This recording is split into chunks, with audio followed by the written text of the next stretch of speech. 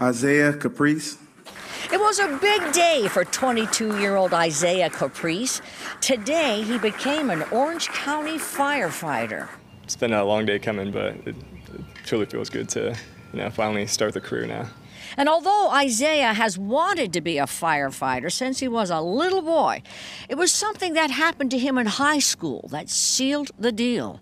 In August 2016, Isaiah was hanging out with friends at a resort swimming pool when they noticed something at the bottom. They jumped in and pulled a boy out.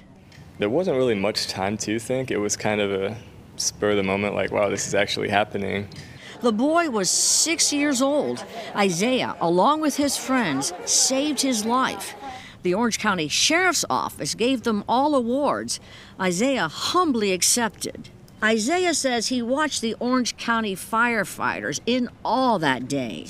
They just were on their game. They knew exactly what to do, and I just knew I wanted to be a part of that. So as a result, Isaiah didn't want to work for just any fire department. He wanted to work for the Orange County Fire Department, and he even remembered which station made the rescue, Station 57.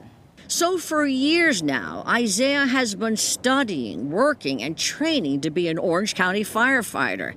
Friday was graduation day. Because of COVID-19, there was no big ceremony. It was a low-key affair. Both Isaiah's stepdad and his mom work for the Orange County Sheriff's Office. He comes from a family of first responders. Thanks, Mom, for helping me get to where I'm at now. I couldn't have done it without you. It's true.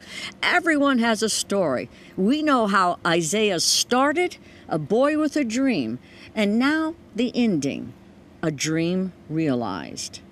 In Orange County, Michelle Meredith, WESH 2 News.